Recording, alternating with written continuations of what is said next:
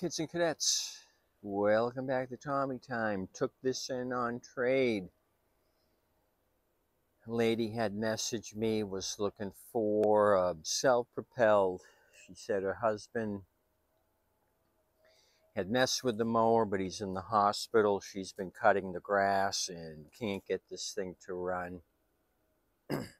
So she sent her son out with this. I says, let me look at it, because she said it would run and then stall. I thought it might have been fuel, and I told her, well, let me try to see if I can salvage this one. You don't have to buy one. But when the sun come out, we started talking about it. It had more issues than I wanted to deal with. It wasn't going to be a quick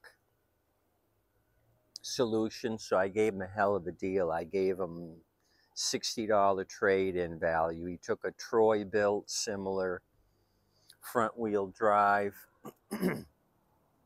No bag. He brought me the bag and the side chute, but I sent the side chute home with him so he would be able to have side discharge. So the story on this Troy-Bilt, he said it would run and then stall, run for about 15 minutes.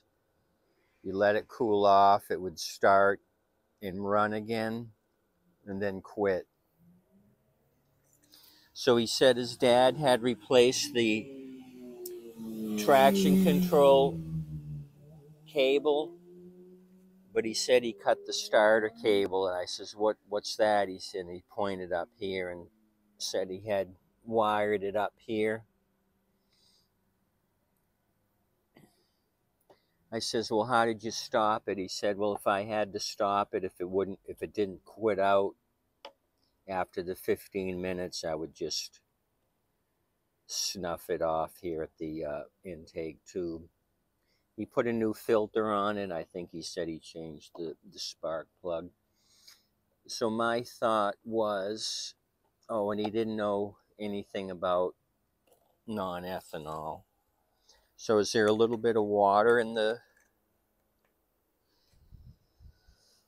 bowl and it's finally picking it up after 15 minutes? Or do you think it's a coil? Because that would be something a coil would do, is heat up, quit, you let it cool down, and then it runs till it gets hot and then craps out. So this thing's been through hell and back. We got one slick. This one's not bad, but look at all the gouging up here where it's been run into different things. Big cut there in the plastic, maybe going under bushes. Look at all that scuffing. And I forget, what did the blade look like? Let me bring it around. Not bad.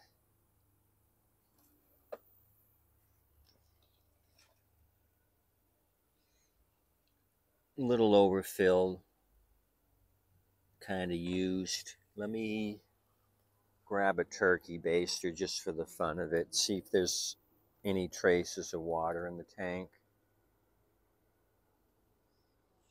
So 60 bucks, this thing isn't gonna be a super home run.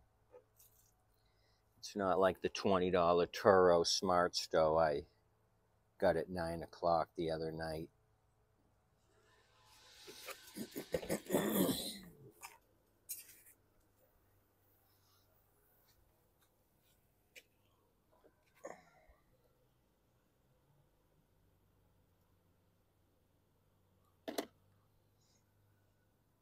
I'll try to aim the turkey baster down here to the very bottom of the tank. Yeah, there is fuel in it. Okay, that was a good draw.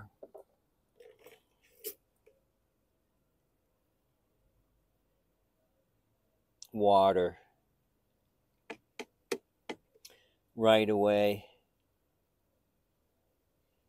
Okay. I didn't expect to see a lot in the tank. If it's running for 15 minutes, I thought there might be traces in the bowl and it's picking it up. But right away,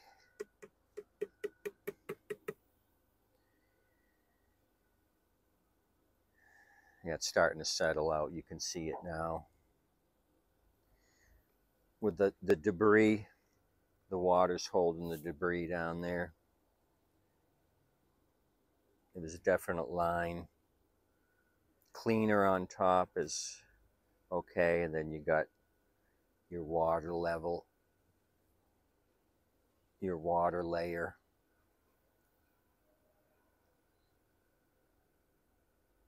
So he's going to take mine home, and I hope he don't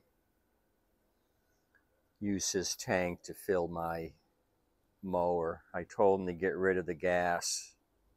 Hopefully he listens to me, or he's going to be back. He's going to contaminate my mower.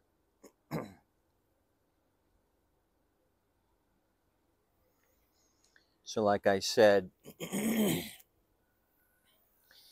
this thing, he said, would run for 15 minutes and then quit out. When he unloaded it, we started it, and I went and grabbed my can of nitro.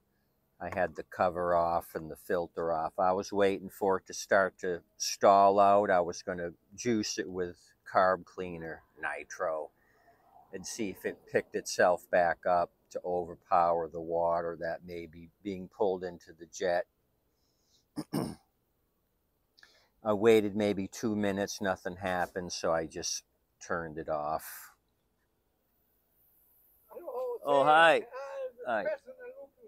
Okay, well, I got somebody that just showed up, so you guys have a good day.